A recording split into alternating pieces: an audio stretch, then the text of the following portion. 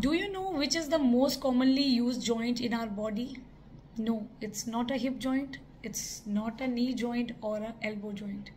It's our jaw joint which we commonly use. From 5,000 to 6,000 times in a day we use this joint for talking, for singing, for chewing food, for yawning.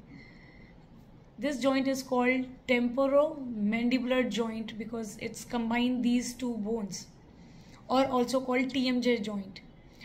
Patient who are suffering from TMJ issues, they have problems such as clicking, popping, jaw lock issues, or reduced mouth opening.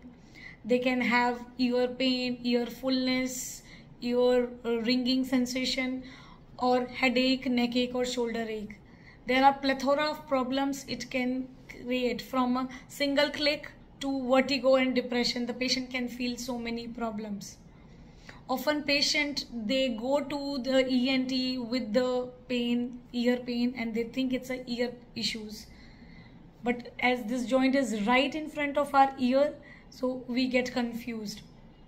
Do you know 80% of migraines or headaches, they can be a TMJ issue which is unresolved, and the patients throughout the life, they keep on taking medicines thinking that it's a migraine which is not going to rectify. So if you suffering from any of these problems, go to a TMJ specialist. And if you like this video, please like, share and comment and subscribe to my channel. Thank you.